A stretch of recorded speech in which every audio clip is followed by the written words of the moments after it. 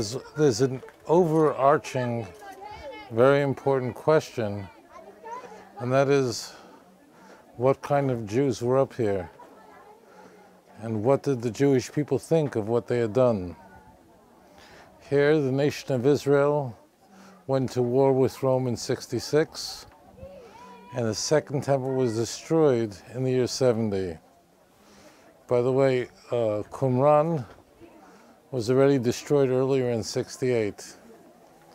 And here there were nearly 1,000 Jews. This is not 5 or 10 or 50. This was a city, a village up here that lived here. And they were willing to die rather than become slaves to Rome. What were their belief systems? Well, we know a bit about them. As Yehuda mentioned earlier, we found here the fragments of the book of Leviticus. There could be no doubt that there are fragments that just never survived, or that monks who had been here centuries earlier had already stolen, certainly. But the fact that they would have the book of Leviticus, which means that they were deeply committed to the priestly order and to remaining pure, and after all, where would you find the laws of purity? You'd find it in Leviticus, and that's why here you find a mikveh, a place of immersion, a perfectly kosher mikveh according to traditional Orthodox Judaism. This is very important. You're going to hear terms like Pharisaic Judaism. These are terms that are old terms, but they all mean Orthodox Judaism. In terms of what they believed, these were completely Orthodox Jews. However, the question is, did they do the right thing? Here they were. Did they do the right thing to commit suicide, kill their own families, and then commit suicide rather than become slaves of Rome? And the film we saw inside, if you remember, the professor asked the narrator, "What would you do?" And that's how the film ends. And it seems to end on some sort of conundrum. I can almost ask you, what would you do? Would you kill your own children? Would you kill your own family just not to be slaves of Rome? Now, I want to say this to you before I give you the answer in Jewish law. Whenever I teach history, the most difficult thing for me to do, or whenever I study history, the most challenging element of studying history, the books are available to all of us. The difficulty is to put ourselves in their place. It's impossible. It's not possible for Yehuda or I or any one of us to imagine what the world looked like, the world view was like, what the terror of the Romans that wreaked upon the Jewish people. We can't possibly put ourselves in their place. But we do have the literature. The Talmud never mentions Masada at all. It's never discussed. However, the Talmud discusses similar types of situations where you had breakaway groups. They were what would be like ultra-nationalist groups, maybe like crazy hilltop. The point is, these are completely Orthodox, observant Jews, but they believe that no matter what, we can't be slaves. It's better, in America, we used to say, this is what we were told, it's better to be dead than red, which means it's better that we should die than the Soviet Union would invade the United States. And this was something that people talked about. What happens if the Soviets invaded the United States? There was a film called America, spelled with a K, and that was the whole thesis. What would you do? So it's important to understand that in Jewish law, they did the wrong thing. It's very important. I'm very grateful that I'm able to be a part of this process of you coming here to the Holy Land. For each and every one of you, this means the world to me that you're here. But I want you to know that coming here to Masada is not happy for me. It's sad. Because in Jewish law, in the eyes of God, what they did was wrong.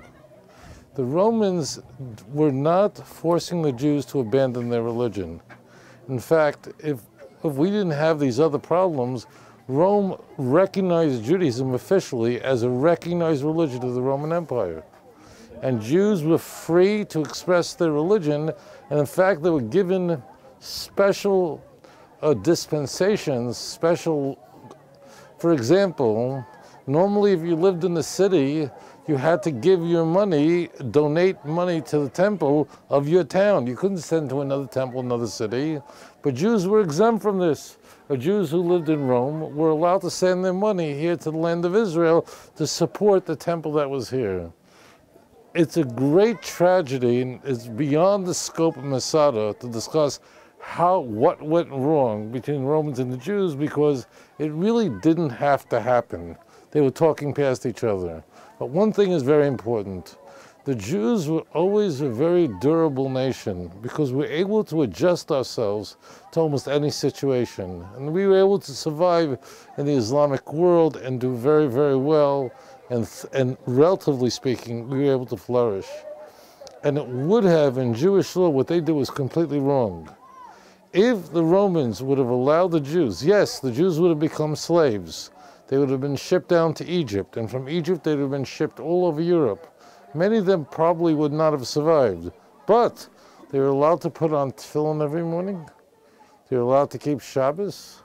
The Romans didn't do to the Jews what the Christians did, that forced the Jews to convert, or if they don't get baptized, they have to.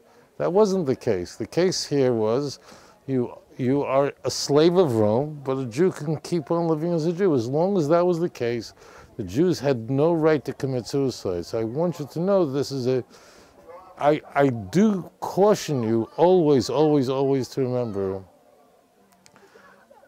and that we can never, never put ourselves exactly in the situation they were in the mental worldview they were in, the brutality. This land really is, in a sense, it's very deceptive, meaning it's so peaceful. You've all been here already. We're halfway through our tour. You never felt fear for one moment. You never felt safer in your life. Any one of you would walk the streets. So it's very deceptive to understand, because it's hard to realize how violent and horrible this time was. And the Second Temple's destruction was much worse destruction than the second. So I do want you to know that in Jewish law, what they did was forbidden. And someone asked me how many times I've been up here to Masada in my life. I don't really know the answer. I don't know. I don't know if it's 30 times or 50. I just don't know. I have no idea. But each and every time, I feel sad.